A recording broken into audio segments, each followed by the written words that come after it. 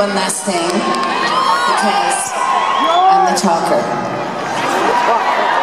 You know, last year when we were here, we were talking about dream catchers and how I think you guys are the dream catchers, because you catch the dreams and then you throw them back, and we throw them back at you, and we've been doing that for like 40 years, and it's just magnificent in my opinion. Fantastic. So anyway, now what I think that has happened this year is this amazing thing. I think the full consciousness of all the people that I discussed the dream catchers with at the end of all 66 shows that we did last year, the big dream catcher of all of us reached out and brought our dream girl back.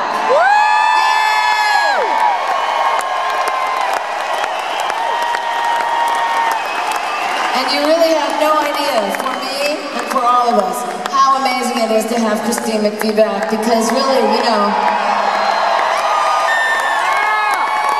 I had her from 1975 until 1998. That was a really long time. And then all of a sudden, poof, she's gone. So now that she's back, it's so amazing for all of us, and I know that you guys can see that and appreciate it. And the dream catchers, that's you. So thank you, Boston, really, thank you so